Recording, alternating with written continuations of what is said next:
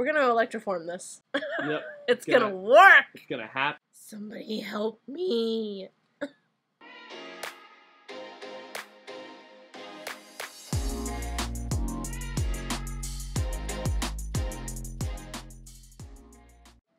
Let's do this again! Yeah. Whoa. You gotta moisten the corners. Hey everyone, welcome back to my channel. Alright, so what I wanted to do today was kind of create like a gilded sort of bouquet of flowers. I want to put my one time of electroforming, the skills that I acquired with that one time of electroforming, I want to put that to the test already. And I want to see if I can electroform a bunch of flowers and then put them together, you know, create like a copper flower bouquet. I feel like that the vision that I have of this is so cool. I have no idea if it's, I don't know why it wouldn't work. Yeah. Right? Obviously it's gonna be a little short stubby one because I only have a cup that's like this tall, so I can't do like full, you know, stem flowers. But it's, you know, it's gonna be the cutest little metal flower bouquet. Metal flower bouquet, but they're real. A whole new way of preserving flowers. That's pretty metal. It is pretty metal, isn't it? First things first, we are going to dry these flowers in silica gel, and let's get started. Switch them the angle so they can see my tote. I am going to get a layer of silica gel on the bottom.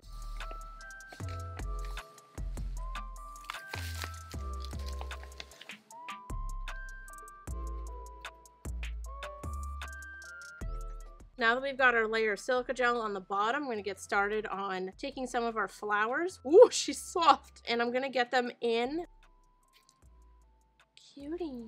So I'm going to have to like sort of put silica gel in here and then also lay them down. I'm going to try to like control myself and not do 500 flowers. Alright, I think for these, I'm going to try to put them face down. That's fine. So I think this is going to be another one like the spray roses where I'm going to have to like sort of fill it and then try to lay it down. I don't know if that's going to work. The entire reason that I bought some of those flowers is for this. The Brain Celosia. Isn't she lovely? I have no idea what this is going to dry like, or like even if I get it dried, let's say I get it sealed and let's say I get the conductive paint on it. What is this going to look like electroformed, and is it even going to work? It'd be stunning. Freaking stunning! Alright, so next step is we're going to fill the ones that we have to fill, and then we're going to cover this entire situation.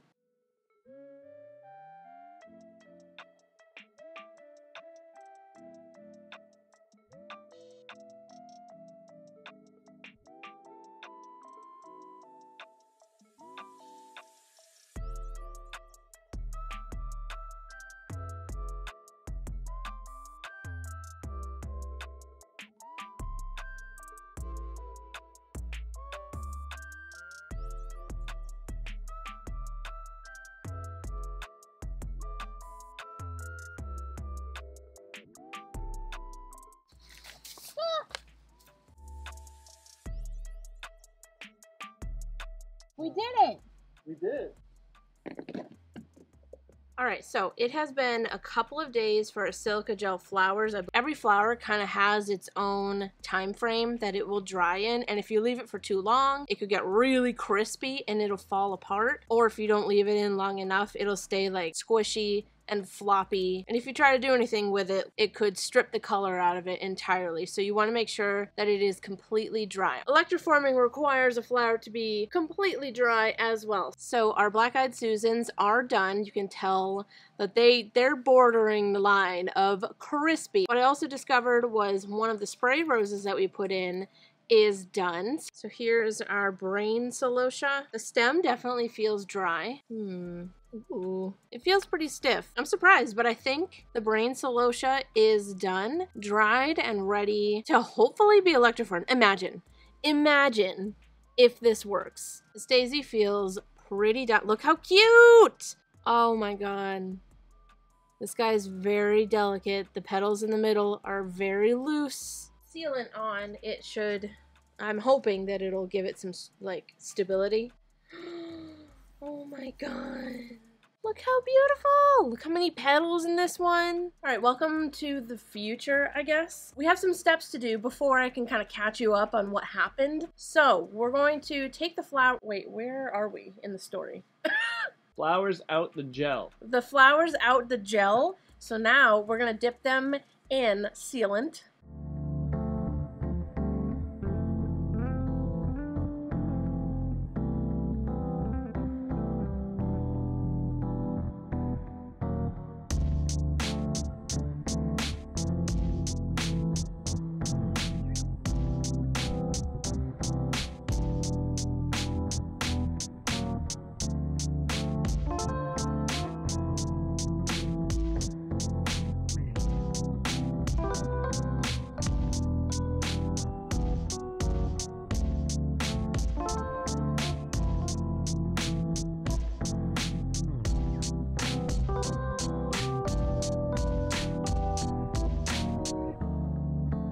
And then we're gonna dip them again.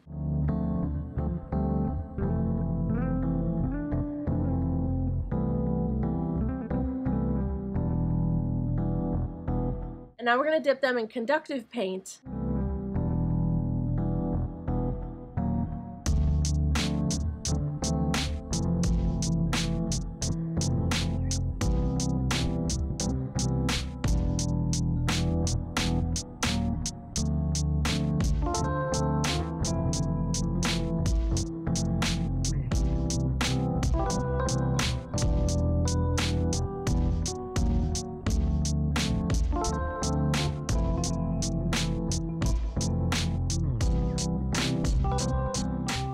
Da-da-da-da! Artsymadwoman voiceover. The reason for the mysterious cup switch here is just that I needed more space because the Celosia was big. And now we're gonna dip them again.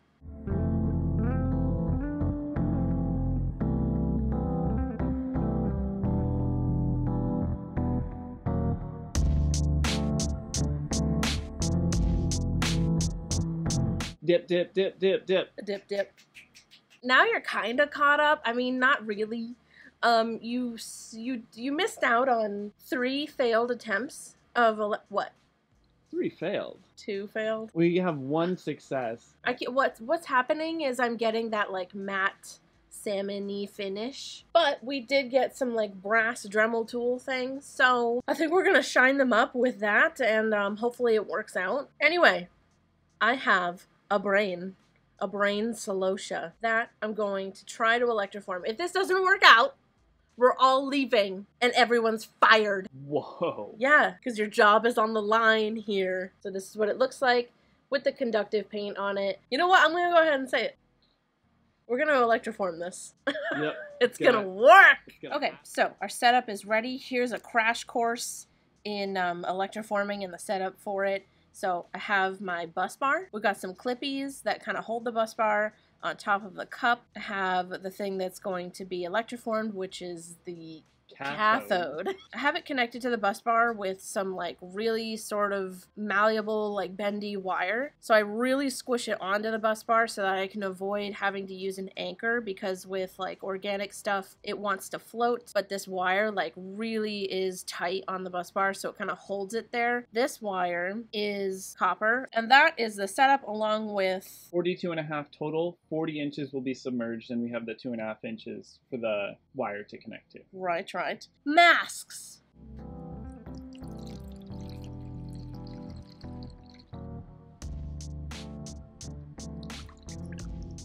Submerge the anode? Cathode. Okay. It has been 4 hours, and we're going to check and see how it's looking. Wow, it looks weird. So there's still some like, you know, conductive paint on the like inside crevices, and obviously like everything is that like sort of peachy color, and it is not shiny coppery. Like everything else, this is the like literal issue that we've been having. I can't get anything to be shiny besides the first thing that we did. So oversaturation of copper ions in the solution from too much surface area of the anode. So too much copper coil. It's only been 4 hours and that's the low end. I think it's the copper coil that we've been putting in. What do you think about the crevices on the inside? They're still black. That part makes me think maybe it has to be in longer.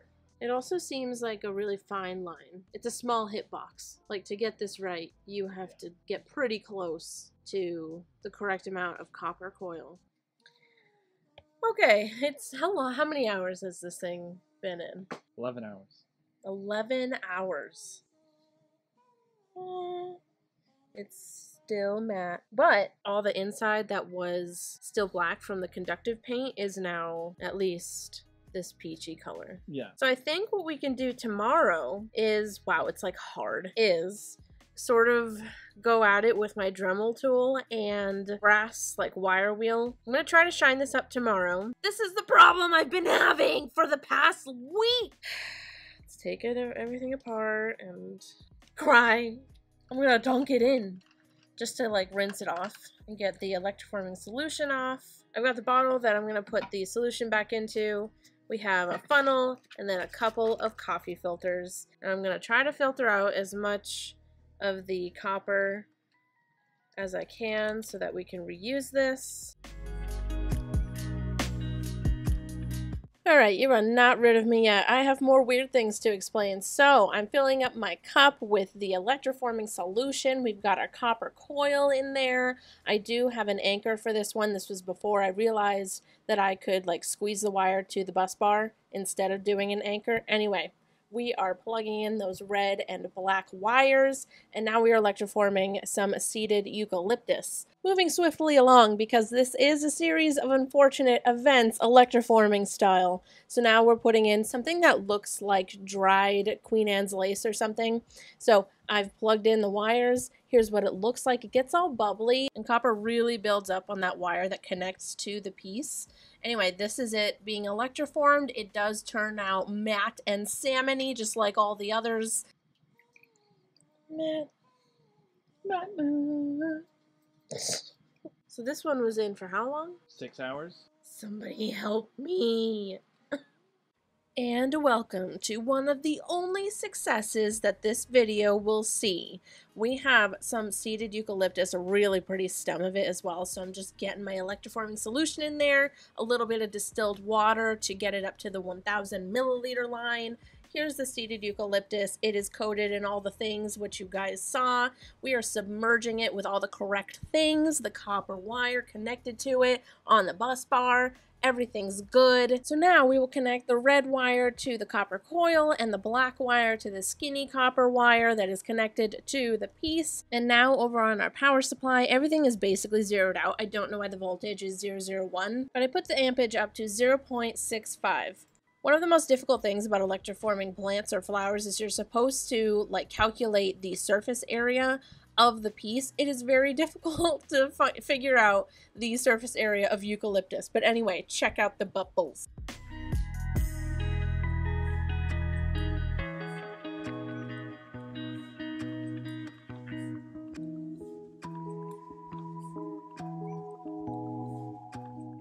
So now some hours later, we're going to take it out and check it out, and you might notice that part of it is shiny and coppery and the other part of it is still matte, so I put it in for around 12 hours. Okay, so we have many flowers, well not many, but you know, that are matte and like peachy. So I'm going to take my Dremel tool, which has a brass wire wheel attachment on the front, and I'm going to try to shine it up because it says that you can do that. And it did work for one of the eucalyptuses. It worked.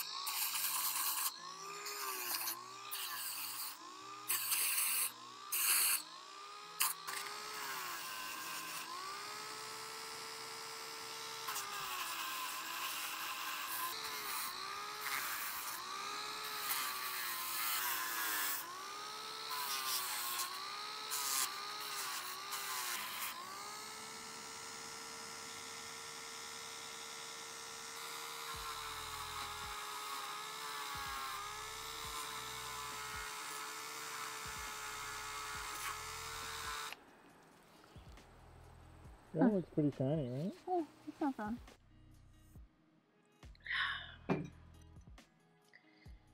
You remember when I said this was going to be a bouquet of flowers? A bouquet of metal flowers? I mean, what we do have are a couple of metal flowers, definitely for sure, but is it a bouquet? No. And did they all, like, get shiny coppery? No. I feel like I haven't failed this hard. Ever? Like, literally ever. I mean, there was that resin project with the swirly that I tried to do, like, a 3D... I don't know if I failed this hard before. And what's crazy is, like, the first one that we did came out shiny and coppery. And then after that, failure after failure after failure. And I was able to, like, shine some of the, like, failures up with the brass, like, Dremel tool head, but dang, did I underestimate how much work this would be. It was like we almost had it each time. So here's a few clips of some of the electroformed flowers that we have. Bouquet? No. But electroformed flowers? Yes.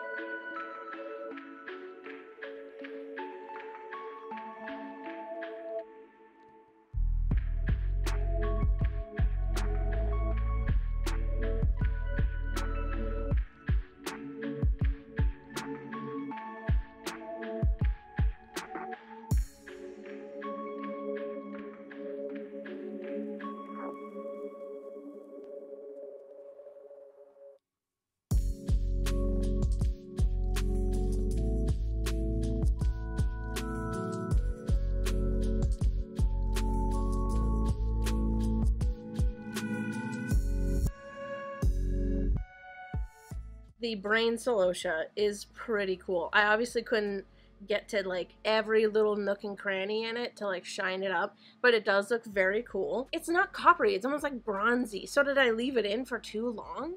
Some of them I'm like, okay, I did not leave this in for long enough, and others I was like, I toasted this thing. I kind of failed, I kind of succeeded, and that is just the definition of art, isn't it? I mean, this was a series of unfortunate experiments and failures. some sort of successes. One success. So, if you watched this far into this train wreck of a video, thanks so much. I really, really appreciate you. I feel like I do need to mention this has nothing to do with the video. I feel like I need to mention on my main channel, because I am going to talk about this on my vlog channel, I am struggling lately with my mental health, and throughout this entire week of working on this project, I mean, was at an all-time low. Not an all-time. I've definitely hit much lower before, but as of recent, it was definitely an all-time low. And to make art through that, like keep working on this project throughout feeling the way that I feel and felt, because honestly every day is like kind of different, and I'm doing my best to sort of separate myself from my own thoughts. I don't know why I'm telling you guys this. I think I just want to be open and upfront about it, and not just be like, hey guys, let's you know, make something crazy when I don't feel super fun and crazy, because I don't ever want to put on a show. Do you know what I mean? And I think also one of the main reasons that I have always been so open about this, annoyingly open about my feelings and my mental health, is, you know, when I'm talking about this, I'm always thinking about who is watching. And if anything I ever say makes anybody, even a single person, feel like they're not alone because they feel similarly, then that, you know, that's worth it to me. Anyway, thank you guys so much for watching my videos and being there for me and being interested in the things that I'm doing. Art has always been my entire life. I'm so grateful that I get to do this. Oh, thank you guys so much for watching this video. I really hope that you enjoyed it.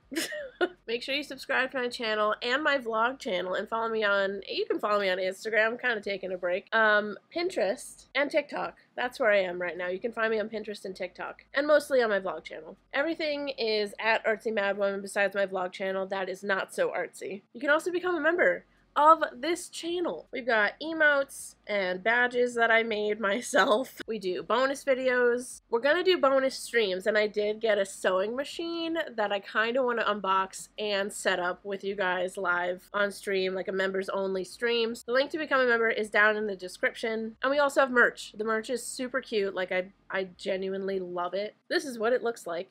And the link for this is also down in the description. I love you guys to absolute death, and I will see you in the next video. Goodbye.